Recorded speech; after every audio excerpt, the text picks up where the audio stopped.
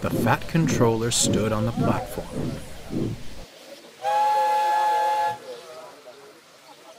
On the horizon, a colossal engine emerged from the setting sun. Its black paint was shabby, and its puffs were deep and hoarse.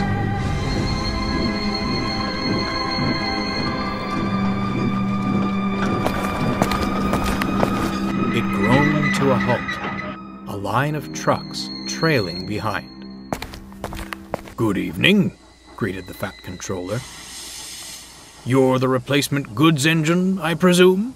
"That is correct, sir," replied the engine. "The regular diesel derailed in the yard.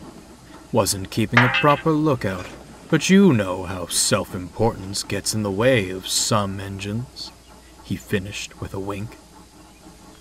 "Indeed I do," chuckled the Fat Controller knowingly. "What is your name?" "Dudley, sir. A pleasure to traverse your rails." "Very good, Dudley. Please proceed to the shed. You'll be in good company with my engines." "Thank you for your hospitality, sir. I wish you a pleasant evening," Dudley finished, puffing slowly away. The engines welcomed the newcomer warmly. Soon they were laughing and chatting like schoolchildren. "A pity my stay is but a temporary one," Dudley sighed. "You're blessed to have a controller who realizes your value. My days are numbered on the other railway." "A grim inevitability," shuddered Gordon. "Inevitable, my tender. We could change that," replied James. "Oh, I could never impose such a thing," insisted Dudley. "Besides," sighed Henry, "the Fat Controller's just purchased Oliver and—" "Ah! Here's our other new acquisition now." Bear backed down next to Dudley. "Hello," he smiled. "I'm Bear. Lovely to meet you." "Mutual, I'm sure," Dudley responded, unenthusiastically. "Will you be staying long, or—" "I say," Dudley interrupted, ignoring Bear. "Rumor has it one of you recently rescued 2 failed diesels." "That was me!" Henry beamed with pride, and began telling the story. Bear was stunned. "He gave me the cold buffer too," sighed Boko. "Living on the other railway likely hasn't painted us diesels in the best light." "Aye," agreed Donald. "Dinna take it to heart, Bear. Dougie and I needed time to come round. He'll find you're a good sort." "I hope," Bear conceded, though he couldn't help feeling hurt.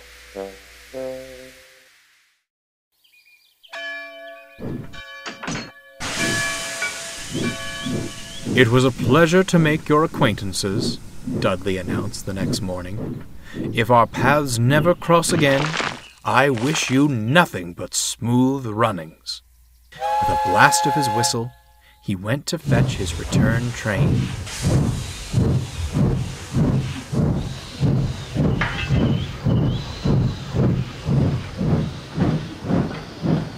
"What a shame," said Henry. "I wish there were something we could do." Despite his hurt feelings, Bear tried to be optimistic. "He seems a good sort," he smiled. "Things always work out in the end for honest, hard-working engines." The others said nothing. They only hoped Bear was right. With Duck running his branch line, Donald volunteered to shunt the yard. He did it well, easily keeping the trucks and coaches in line. The others were grateful for his help.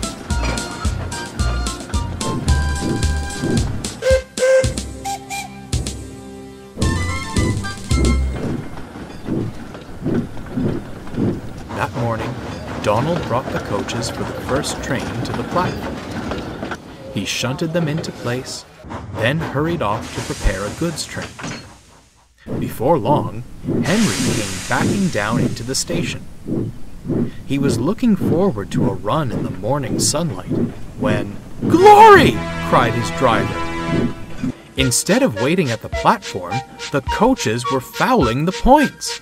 "Stop! Stop!" groaned Henry. His brakes screeched, but it was too late.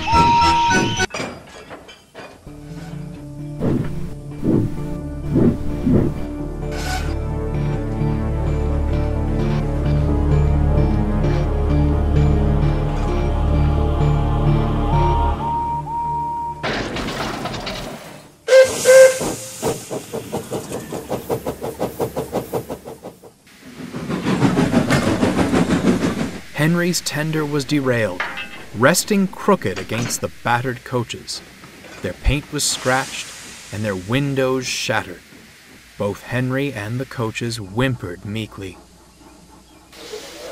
Soon, the fat controller arrived. Donald cleared away the unhurt coaches, while Dudley brought the cranes. "How on earth did this happen?" demanded the fat controller. "Can he say, sir?" replied Donald. "Yon coaches were at the platform when I left them." "I see. Some defect in the brakes, no doubt. I'm afraid it means a trip to the works for you, Henry. This puts us in an awkward position." "I'm sorry, sir," frowned Henry. "Excuse me, sir," smiled Dudley. "May I offer my assistance? I won't exactly be busy if I return to the other railway. Surely my controller could spare me to make up for Henry's absence." The fat controller smiled. "A splendid idea, Dudley. I'll make the arrangements right away. In the meantime, please take Henry to the works." Henry's tender was soon back on the rails. There, old boy," comforted Dudley. "You'll soon be right as rain, and I'll handle your trains with the utmost care." Henry smiled, but Donald watched Dudley with suspicion. What was he still doing here? He should have left ages ago. Strange. Very strange.